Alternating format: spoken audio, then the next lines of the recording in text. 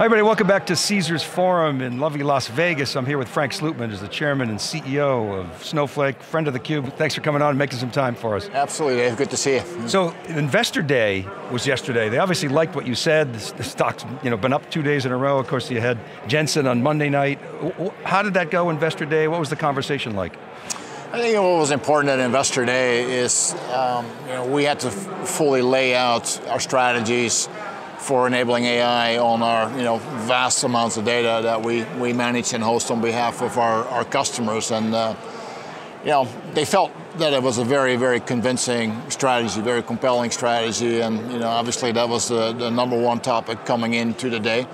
But we reiterated and upped long-term guidance in a couple of places. And it's just good to sync up. I think the conference content helps an enormous amount to help them understand the vastness of the strategy and how far we've come. So I mean, this is where it all comes together. It all becomes real, right? It's no longer words. You get to see it, touch it, and really assess the reality of everything. Well, when you turn the engineering investments into product, that's kind of what it's all about in tech, but they obviously bought the story. I'm sure there were some skeptics in the room asking you some hard questions. They talk about the competition. How did you address sort of they're always asking you about the TAM, but how did you address the expansion into new markets? Like I say, they obviously bought into it, but what was the narrative there? Well, the narrative, for Snowflake as a data cloud is it's a multi-layered cake, right? We obviously have infrastructure, elastic, consumed by the drink. We have live data in extraordinary amounts. We have the complete workload enablement layer, the programmability platform, which is Snowpark, the marketplace, and then the transactional model, people can monetize data and applications. So the strategy really is, we enable data engineers big time. That's sort of I call them our homies. Those are the people that we're super close to historically because we're a database company from way back, but we now have completely embraced the functional layer that lives above the data layer. You have data engineers and software engineers, and we now said, look, software engineers and data engineers, we address both these audiences.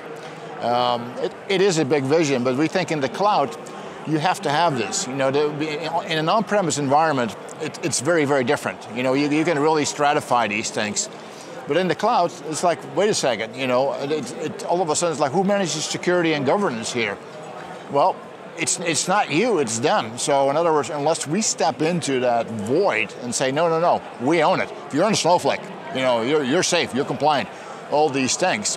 That's a really important thing because if we're not doing it, who's going to do it, right? And so there's a lot of discomfort around where do software engineers live, where do data engineers live, how they interact.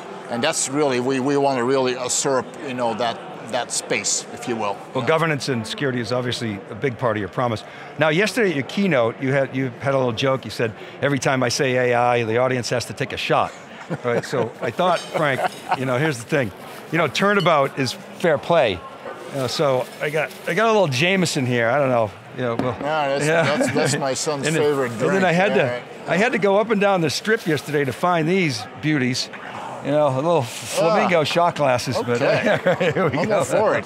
So we'll put this aside, maybe later on tonight. Yeah. Noah, keep count of how many times we say AI. I have to consume that entire bottle, probably. We can't have the CEO of a public company, doing shots on camera, but anyway, so, okay. I want to go back to Monday night. Sarah Go, I think is how you say her name. She asked you a question, why Snowflake?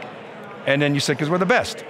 Yeah. Okay, what makes you the best? I want to dig into that. You ask a general question, you get a general answer, right? Yeah. But what makes us the best? I mean, our core is an extraordinarily optimized database engine, right? I mean, a lot of the superlative performance comparisons and the economics, are because of our database engine. Okay, so when we move into Snowpark, right? The database engine, backends the Snowpark layer. So people are seeing these 2 to 4x, literally 2 to 4x comparisons in performance and economics relative to their Spark jobs and the Hadoop jobs. And they're like, how does this happen? Well, it's because of the database, right? There's a bunch of other things as well, but fundamentally, the database is superlative, right? So we bring that to every single workload. right? I mean, you're running Python, you're running our database engine at the back end. And that's what creates all these opportunities for extraordinary performance and economics.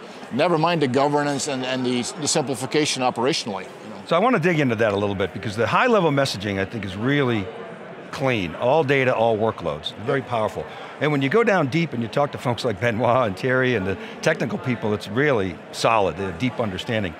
I find, Frank, in the middle, when I kind of get lost in all the products, it's hard to sort of connect the dots. And I want to run something by you and see if we're understanding this correctly. I take a lot of notes when I'm at a show like this. So it seems to me you've got a lot of ways to query data, right? You got SQL, you got data frames, you got Neva now, you got search, you got supervised machine learning libraries, maybe with AI, do a shot later. You got unsupervised. You also support a lot of different data types. You start with relational, rows, columns, streaming, vector. We saw all of that this week, especially when you squinted through there. What doesn't come across, I think, to people, and I want to get your take on this, is the magic is that's all integrated. I can query those different data types, those storage platforms, and then you take care of it and give me a consistent, coherent return. That's magic, that's not easy to do, because Amazon has a lot of different data types, they have a lot of different query options, but it's that last piece that creates the difference. Is that the correct understanding of the magic? Yeah, one of the things that's been said a few times in the last couple of days, Snowflake is a single product, which is quite an extraordinary thing, because in software engineering, in the spirit of expediency, people lose their religion very, very quickly and they start hacking separate engines. Sometimes they have 3 or 4 different flavors of the same thing because it's just quicker, right? I spin up a separate team, I build a separate engine, and I get to market quicker that way. We have resisted that. We still have one product, which is an extraordinary engineering feat. Not just one product, but also we can do 2 man and a dog, as well as the Fortune 10. It scales from small to the largest around. But in terms of your comment, we have to support all the different user types on the data cloud, right? You're an end user, we support you. And a lot of the generative AI is going to be very much aimed at end users, because if you're literate, you'll be able to get considerable value from data now. Well, that was a heck of a lot harder for most of our lives, right? But you move up the spectrum, you're now dealing with hardcore programmers, Python and Java, and they have a very different worldview, and their life experience is completely different from a SQL engineer. We have to support all these people, but behind these interaction methods is the exact same product. You're interacting with the exact same engine, the exact same governance layer. It's just you engage with us differently, based on how you want to do things. So we've historically, SQL engineers, SQL analysts, basically data people, data engineering people were really, our folks, right? But now the whole software engineering culture is coming into Snowflake as well, because we got data, we got function. You heard Mihir from Fidelity yesterday talk about data and function. Data engineering, software engineering. Well, they both live on Snowflake now. Yeah, and 170 databases, I think. And somebody said yesterday, we're all data engineers, and in a way, that's true. Some are more sophisticated than those. The other point you mentioned is small to large. That's Snowflake's spectrum. You didn't really have that at ServiceNow. Great company as it is, it was really kind of mid to large. I want to come back to that example, because one of the things you talk about a lot is supply chain. And this company Blue Yonder, which is interesting because it's a legacy company, it's the old man logistics firm, right? And they're kind of re-platforming on Snowflake and relational AI. So my understanding is with the container services in Snowpark, they can bring in all those legacy apps, containerize them, and then actually have a consistent data platform. And a fully governed data platform. And using our database engine again, at the back end. There's 2 things that really matter in supply chain management. The first one is complete visibility across the supply chain.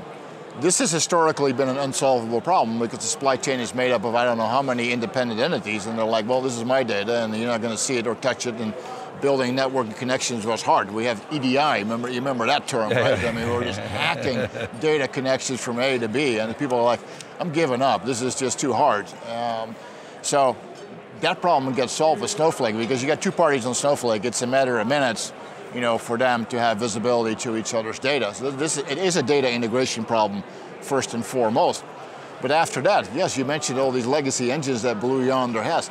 They can go and rebuild those and rewrite those. I mean, these things, some of these things are 20 years old, but they're still used, by many, many manufacturers, retailers, and so on. Now they can just containerize those and use them as a service.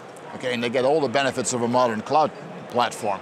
This is pretty great. So, the other thing is they have to bring enormous compute to bear on these engines because they are very, very, very short burst, and there's an event in the supply chain, and now they have to run all these scenarios, and what do we do, and it requires tons of compute.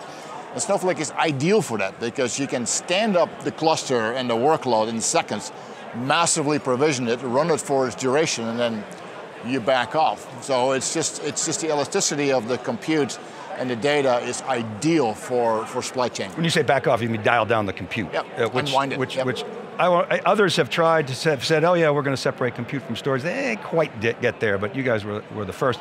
I want to ask you about the ecosystem, because the ecosystem continues to grow. It's critical.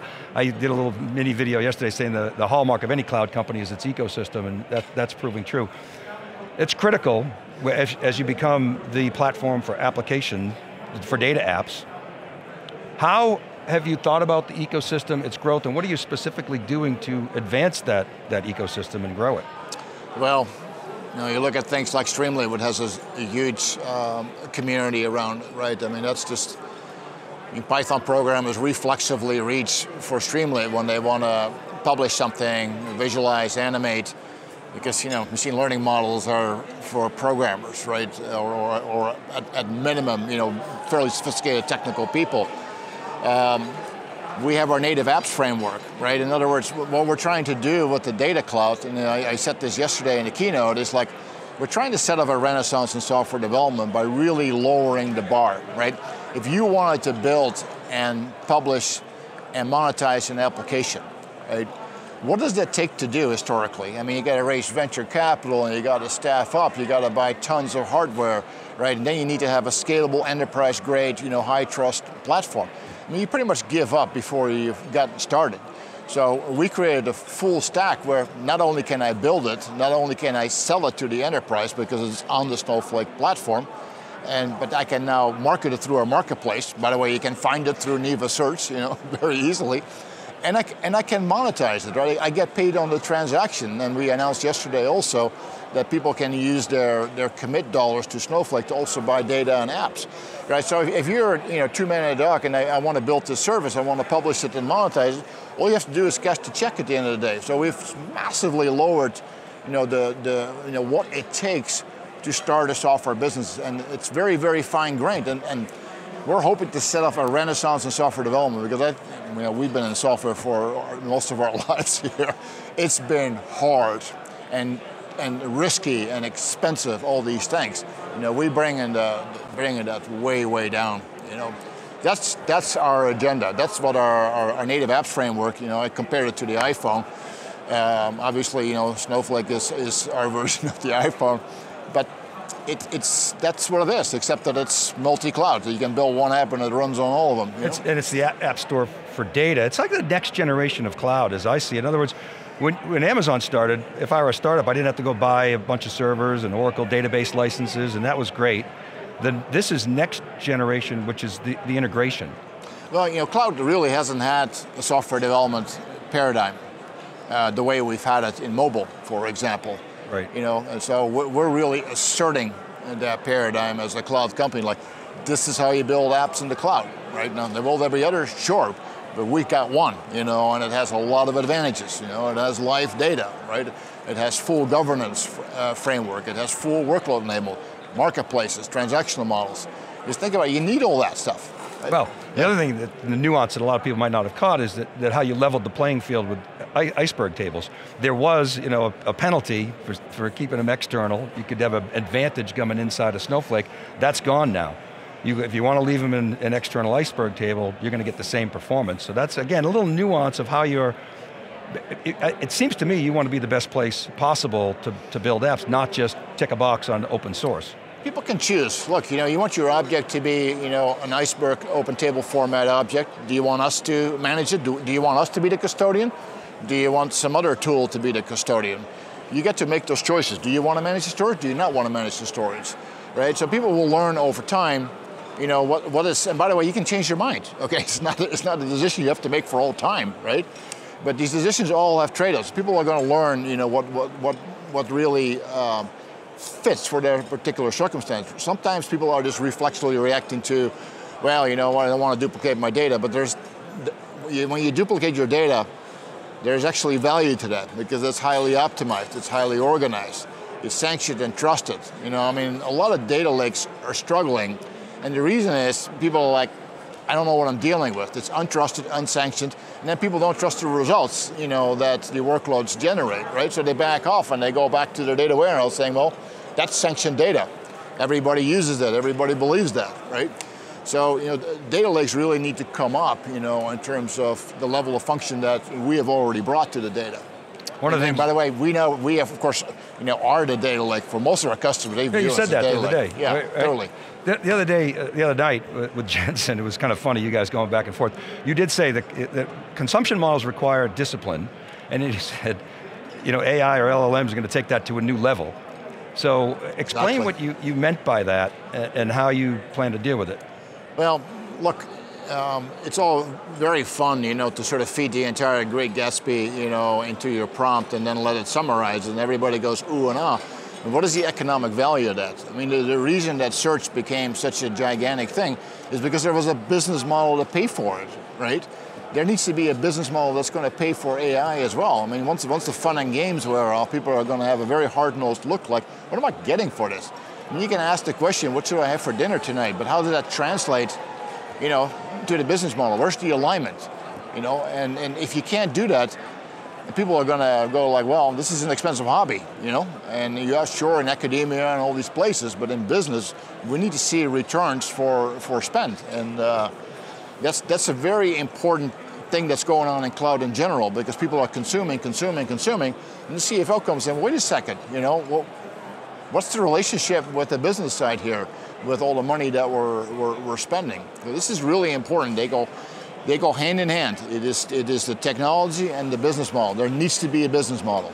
Meaning, consumption is aligned with value. Yeah. And then the more you consume, it's like return. Yeah. Be a little bit more pointed. Yeah, ROI, right? Yeah. We're going to spend $1, we're going to make 10, or whatever the IRR is going to be. You need to be able to pay for it. So, in observing you and Mike, my understanding is you don't incentivize your sales force to go hard after new logos, rather you're focused on consumption. Is that the right understanding? No, we do both. You do? Yeah, we actually have selling motions that are strictly and only focused on new logos, specific new logos. Not all logos are created equal, so we're very targeted in that way. And then there are the people that are dealing with existing Snowflake accounts. Those are consumption driven and based because they need to be. So two very different models. Yeah, okay, so I didn't realize you had both. And how's that former going in terms of the new logos? Well, it's actually working much better because we have created full separation, because landing is a totally different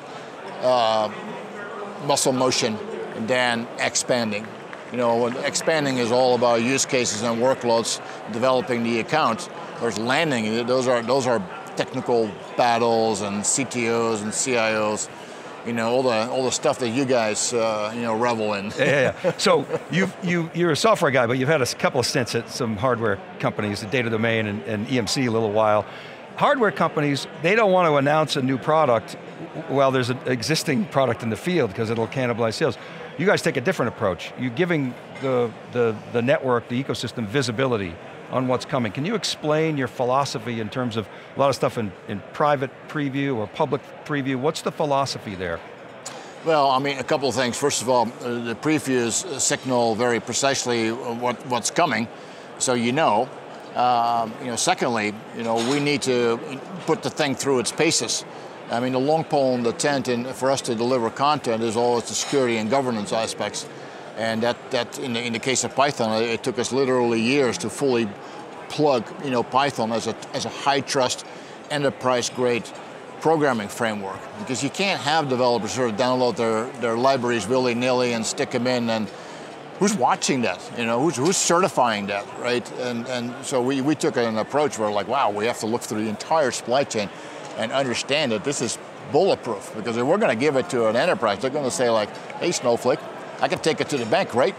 And we're going to have to say, yes, you can take it to the bank. You know, we're liable and all these kinds of things, you know, for them using it. So that takes time. So these previews, and I heard a little bit of, you know, of the analysts, you know, complaining about that. Yeah, sometimes it takes more time than we'd like, but that is a commitment we have to the large enterprise. We are. Look, we sell to two men and a dog as well, and they may have less concerns around governance, right? But it's the same product that we provide to the largest institutions in the world. You know. Christian said we'll ship it when it's ready, so he wasn't apologizing for it. Neither, neither are you. There's a lot of fun, a lot of smiles, a lot of, you know, the culture here is very playful. You having fun? I'm having, look, you know, this is such a great time to be alive in this industry. I've been waiting for this for decades. You know, we've been grinding it out, you know, since the late 80s with technology that was just agonizingly difficult. And all of a sudden we're in this place where, you know, wow, you know, the acceleration, it's warp speed.